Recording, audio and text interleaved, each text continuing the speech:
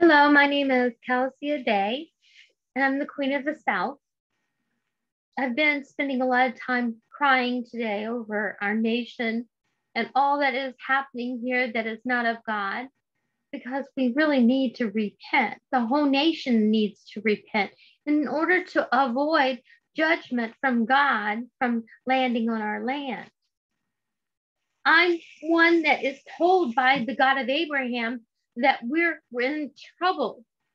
And even though that we have believers in Jesus here, they're not reigning right now. In God we trust. When you say that, people look at you sideways, like, really? That should be on our money? And it should be. And we should, in God we trust.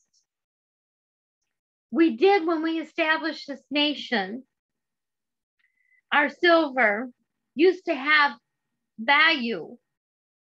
And we had money that had value. And now we have paper that has no value, and the value in it can be taken away. They're putting us in trillions of dollars worth of debt that we can never pay. I am the one that's on this horse. I'm going to bring it up to you close so you can see. There's a woman that's on a horse. And if you look, she has palms and she has a torch. This is a white horse, even though you can't tell it in silver. It's the first white horse of Revelations that rides. We could very well have initiated the 7 years into the tribulation period. But I can tell you that God has left it up to you, not me.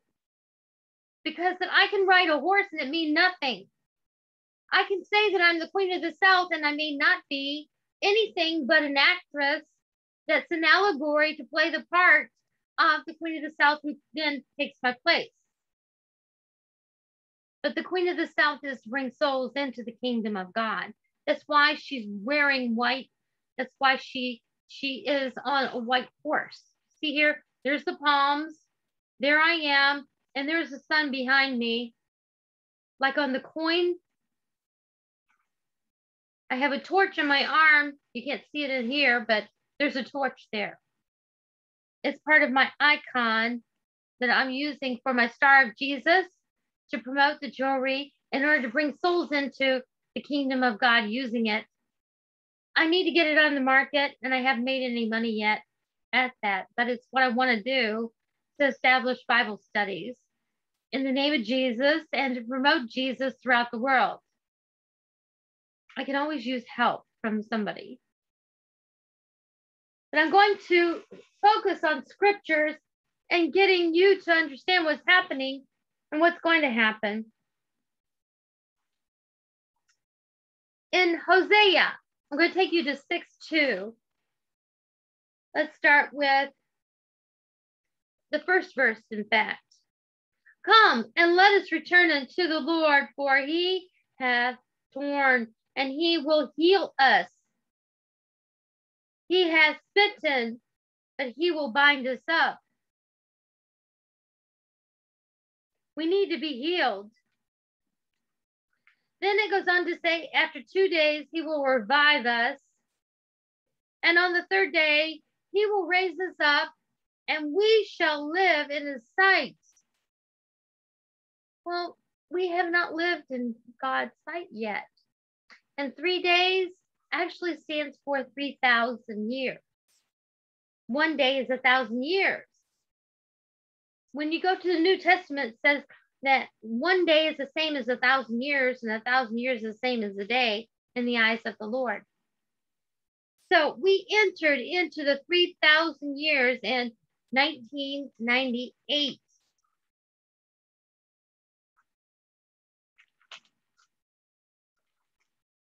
Also, in 1948, all the Israelites, the Judeans, started returning to Israel.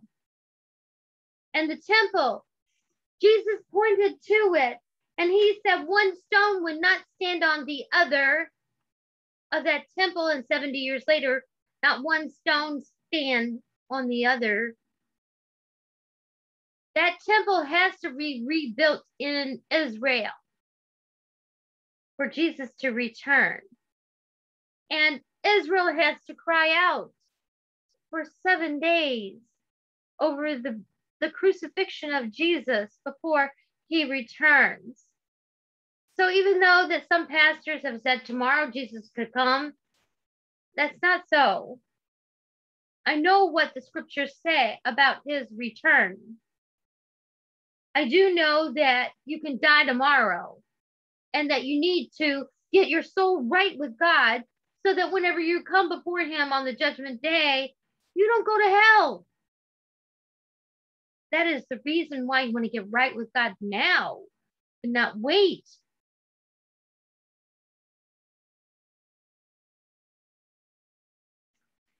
He talks about the unfaithful wife.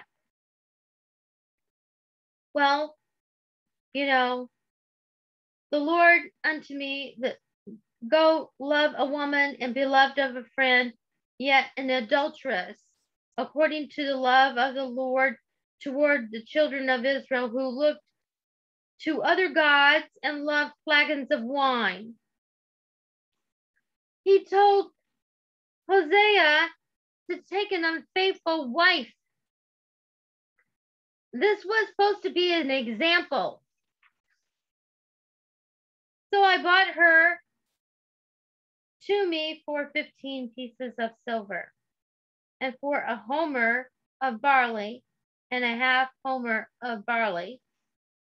And I said to her, thou shalt abide with me many days, and thou shalt not play the harlot. Thou shalt not be with another man, so will I also be for thee. He made a promise to be faithful to her and asked her not to be unfaithful. For the children of Israel shall abide many days without a king and without a prince and without a sacrifice and without the image, without ephod, or without teraphim. Afterward shall the children of Israel return and seek the Lord thy God and David their king, and shall fear the Lord and his goodness in the latter days. We are in the latter days now. The third 1,000 years started in 1999. So for 21 years already, we've been in the last days. Now, when the 7-year period starts depends on you. I say this because that God has put me as an actress in allegory, saying I could very well make you the queen of the south, and the start of the 7-year tribulation can begin. Or I can take you out and replace you later, but you can bring a lot of souls into the kingdom of God for me. So that's what my job is to get you to pray, to get you to repent. I'm wearing a trash bag if you're wondering what this was on. It's Yom Kippur now, Day of Atonement. It's a time for all of us to cry and pray to God. You know, throw dirt on ourselves if we want to, whatever makes you feel dirty, because that before God you are. And you need to say, I'm sorry. I'm sorry for all the things I did that I should not have done, that I violated commandments of the God, the 10 commandments. Stop being so prideful. What other people do as far as their sin has nothing to do with yours. And whenever you're before God, you won't be able to point the finger at somebody else. It's all on you. Today is the day to get right with God. To put a trash bag on. And if it's not the day of atonement like Yom Kippur, you can still put a trash bag on and spend a day in prayer, you know, asking God to forgive you. It doesn't matter when, God sees it. And he will bless you, you know, for doing that. Telling God you know how awful your nation has been, how your leaders have done, other people have done, as well as yourself. And pray for everybody, including yourself.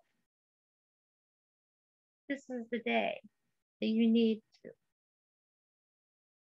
You know, Hosea's wife was unfaithful and went off and did whatever. And then whenever she was thrown back at him, he took her in and he took care of her, brought her back, and then she was faithful.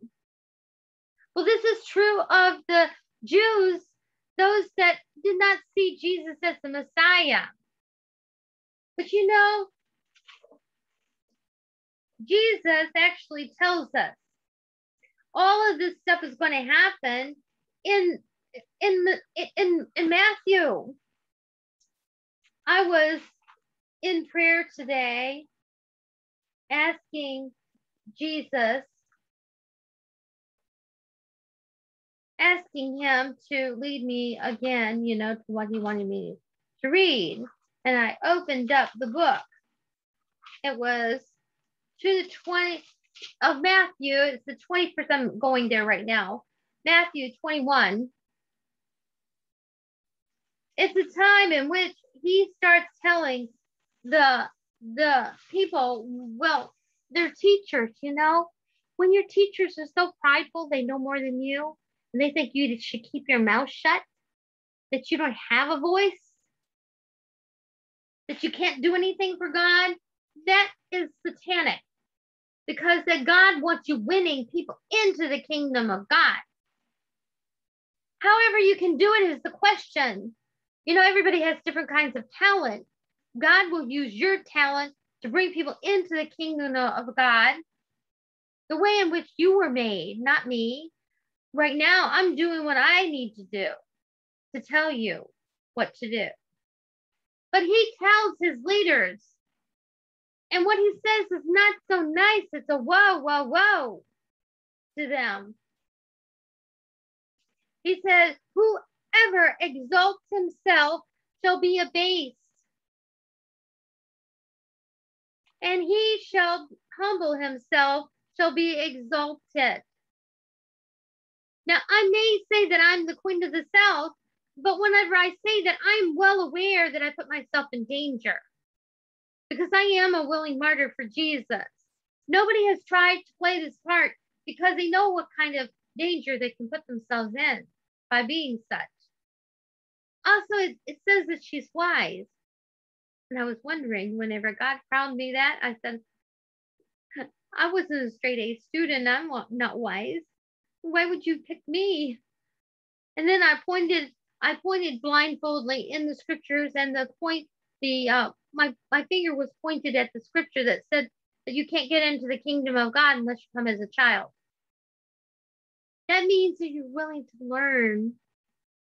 God wants people that are open-minded, willing to learn, that don't think they know everything. Have you ever been with somebody who never shuts their mouth? They don't listen to anything you say. They're full of everything that they know they want to share with you, and they listen to nothing. Well, God doesn't want that kind of child either. It says here, woe unto you, scribes and Pharisees, hypocrites, for ye shut up the kingdom of heaven against men. For you neither go in yourselves, neither suffer them that are entering to go in. Yes, there's a whole lot of people that have been taken to hell within the worship centers that they belong to. When your worship center is establishing hatred, prejudice, and makes you want to go kill somebody instead of love others and do good things for others, then you have the wrong leaders in power. Also, whenever they know more than everybody else and everybody else is going to hell, and they feel that it's okay if you go kill another person because they're not you. That's prideful. The truth is that God is the judge, not you. You don't make that decision. Your job is to bring them into the kingdom of God, to share with them, to share love, understanding. I've gone into the mosque to pray with the women that are Muslim. I've gone to the synagogue and I've spent time there with the Jews. I've been to many different kinds of Christian churches, including Messianic. It's a combination of Jews and Christians. I've been to the Mormon Church and Jehovah's Witness. I know all the prejudice even against the Way International. I know what the hatred is that is built out there. But I don't have that. None of it belongs to me because I am a child of God. I'm under the God of Abraham, Isaac, and Jacob. And he says that he is the judge, not me. That means the Muslims and the Jews, when it comes time, it's up to God. It's up to Jesus about their salvation. However, I am responsible to share what I know is in fact the way to heaven, regardless as to whether they're going to heaven or hell, nor would I have a right to kill them because it says in the Ten Commandments, thou shalt not kill.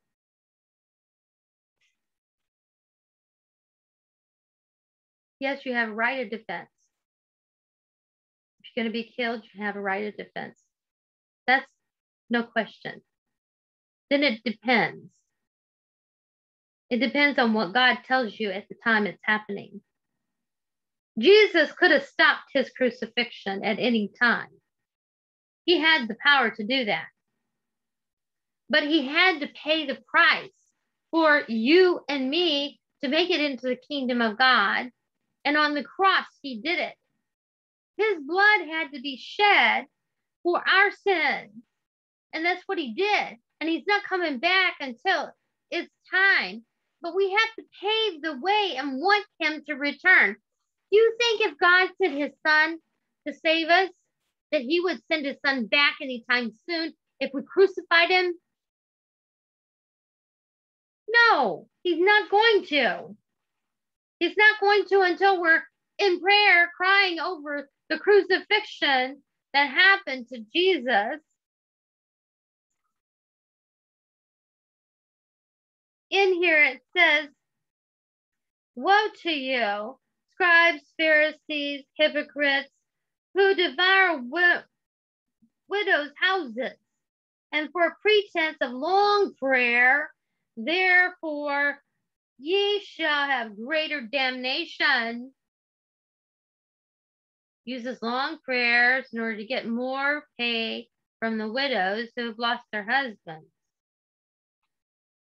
Woe to you, scribes and Pharisees and hypocrites, for you compass sea and land to make one proselyte, and then ye make him twofold more of a child of hell than yourself.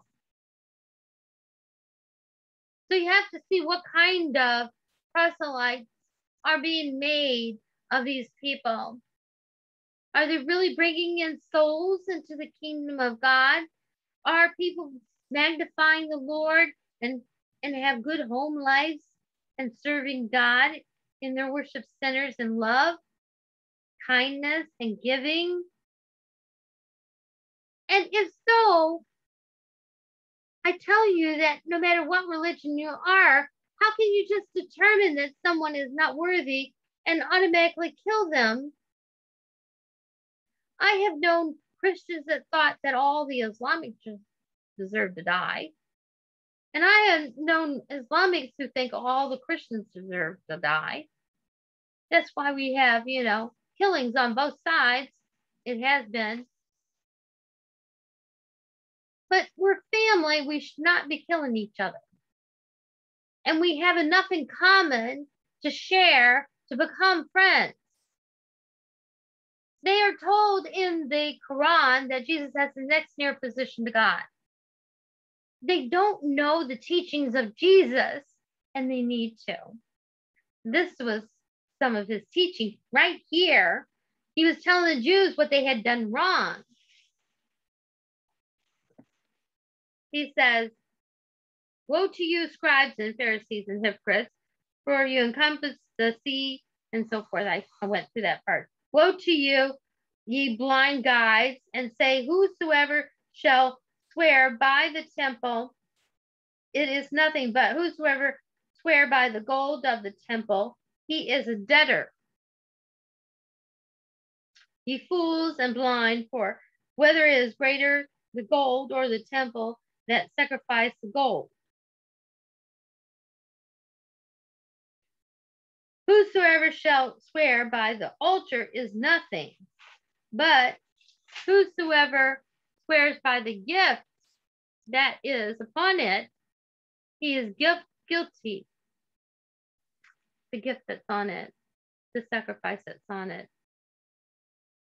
that would be guilty. Fools and blind, for whether it is greater the gift or the altar that sacrifices the gift. That's a question. Whosoever therefore shall swear by the altar swears by it, and by all things thereon. Whosoever swears by the temple swears by it, and by him that dwells therein.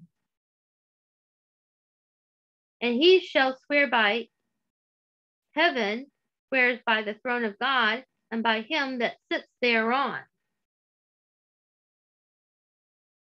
Who unto you, scribes, woe unto you, scribes and Pharisees, hypocrites, for you pay tithe of mint and anise and cumin, and have omitted the weightier matters of the law, judgment, mercy, and faith.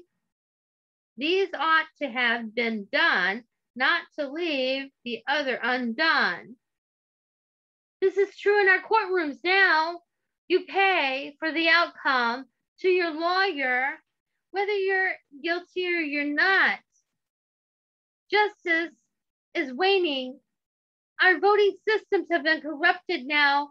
We don't have in power who we voted for because our votes were not counted. You blind guides, which strain at the gnat and swallow the camel. Well, if you swallowed a camel, you'd be choking. Woe unto you, scribes, Pharisees, hypocrites, for you make clean the outside of the cup and the platter. It's just the outside, because now he's going to talk about the inside of that cup and platter. The outside of the cup and platter, but they are full of extortion and excess. Extortion and excess exists in our government. We have rich at the top that now think they're in charge of all the poor that are in this country and can put us in debt slavery now of trillions of dollars that never will be paid. Our country is in trouble. Woe unto you, scribes, Pharisees, and hypocrites. For you are like unto the white sepulchres, that's the places in the graveyard, which indeed appear beautiful outward, but are within full of dead men's bones and all uncleanness. Even so, you are outwardly appear righteous unto men, but within you are full of hypocrisy and iniquity.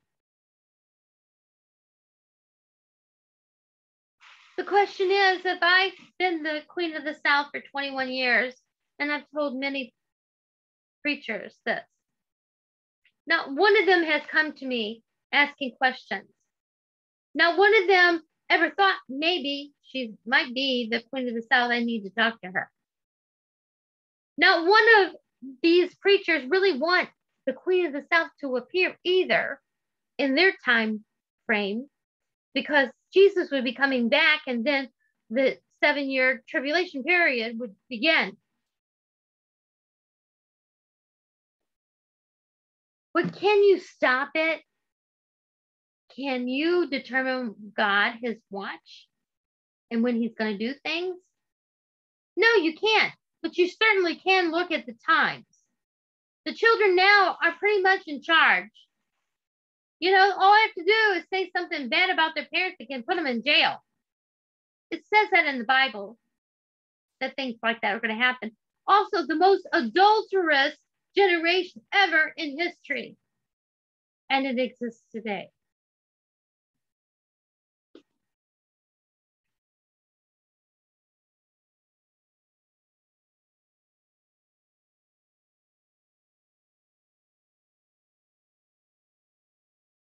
It says here, even so also outwardly appear righteous to men, you are full of hypocrisy and iniquity.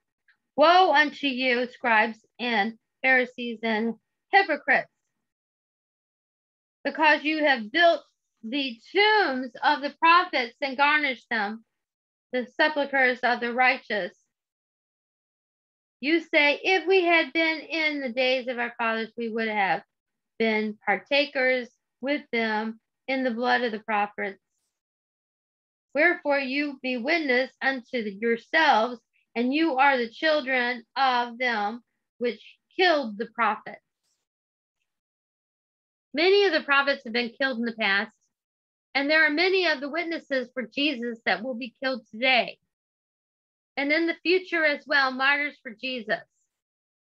The martyrs will be raised up to reign with Jesus. So it's really a good thing. For me, to live is Jesus, and to die is gain.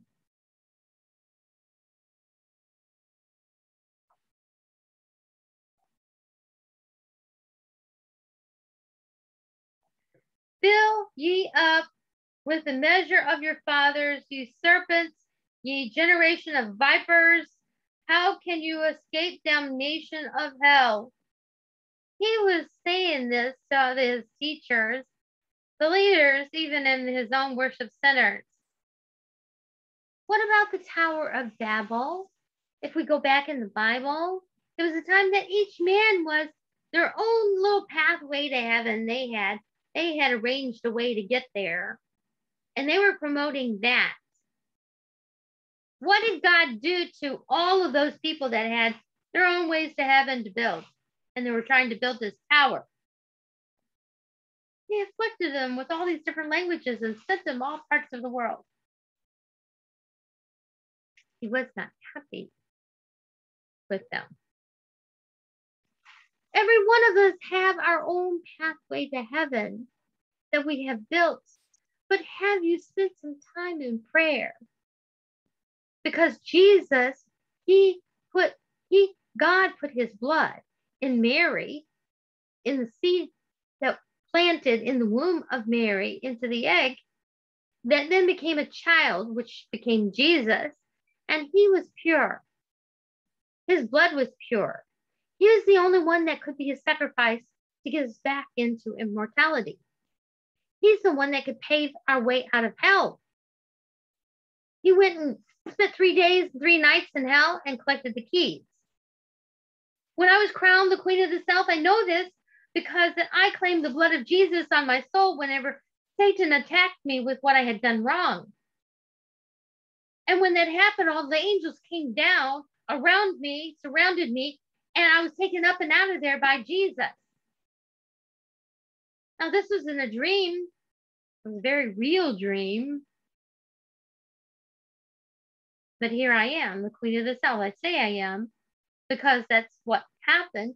Jesus asked God if he could make me the Queen of the South. And God said on my watch, an allegory as an actress, so I can do what I want. So I'm playing the part, but I may very well be her. It depends on you. That means you're crying out your prayer for mercy and grace, repentance of your sin. We all need to cry repentance, and this is Yom Kippur. That's why I'm dressed in a trash bag right now, because I'm trash, you're trash, our whole country is trash for all the bad things that we have done. The only way that we can save ourselves under the God of Abraham is to cry, pray, and ask God to give us some grace, to throw our sin as far as the east is from the west and remember it no more, and to go out and try to get other people saved, because there's so many people that don't know their way into the kingdom of God. We have to be vocal about what is wrong, that you are not to be doing, vocal standing against these things that are making our 10 commandments in the schools no longer to be the way. They took the 10 commandments out, and now we have had teachers putting porn in. When your daughters cannot be raised without being raped and molested, what then? Because that the society is not going into the worship centers to learn how to behave morally speaking, and your children are now among very immoral people. Our country is in trouble because of the immorality here.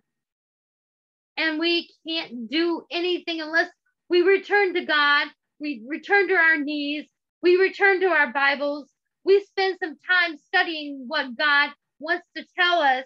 And how can you if you have spent no time in God's word?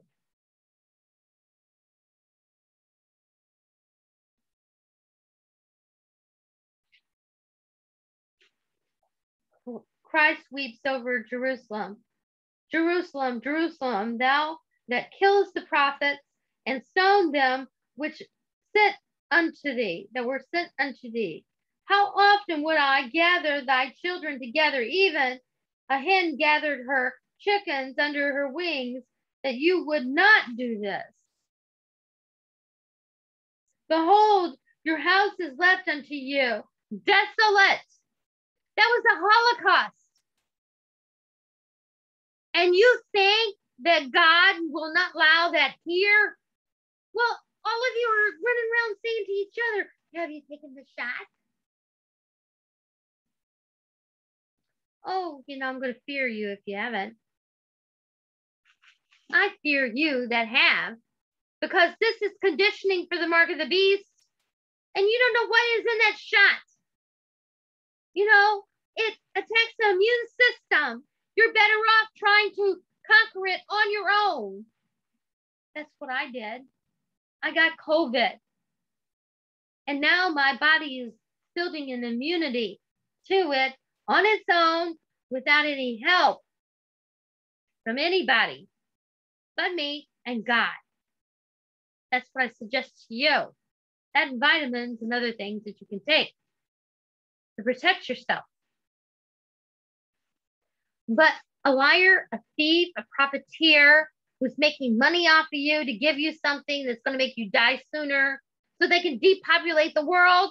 And that is what's going on now. You have trusted the wrong people.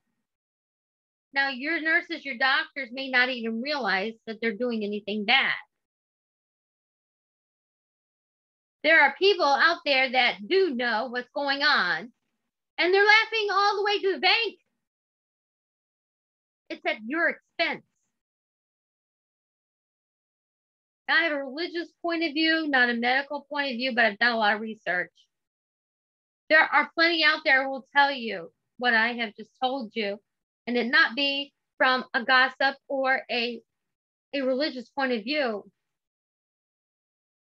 You can find the information. It's on One American News and Fox News. More is being presented on those two channels. And plenty more will be out there, because that our people should have enough. Take off your mask and put a hammer to it too. Because the mask is not saving your life. This fear is not of God. America is the home of the brave. When did you stop being brave?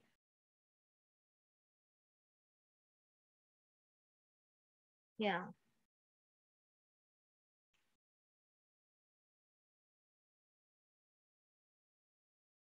He says, for I say unto you, ye shall not see me henceforth till you say, blessed is he that comes in the name of the Lord.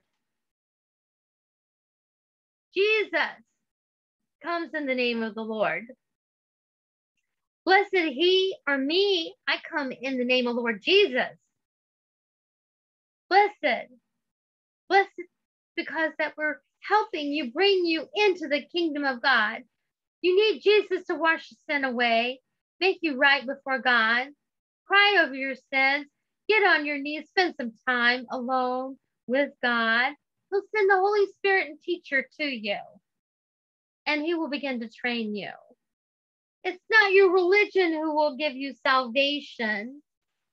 Many of your leaders were nothing but profiteers making money off of you. Some of them were very good people and did serve God. So I'm not going to say it's all, but I can say that there's plenty that just made a profit. And they will not be found in the kingdom of God no matter what they quoted in the Bible. Because they didn't have a relationship with God, the Holy Spirit wasn't talking to them. I'm talking to you because the Holy Spirit told me to. I'm an introvert. You haven't heard from me. I was told I was the Queen of the South 21 years ago. Nobody believed me. But today, God said people are being killed. You know, Crystal, you've got to say something. Calasia, you got to say something. Both names are my name. My parents called me Crystal. God calls me Calasia. So here I am telling you that we got a problem. And I ask you today to spend some time in prayer. Thank you for listening.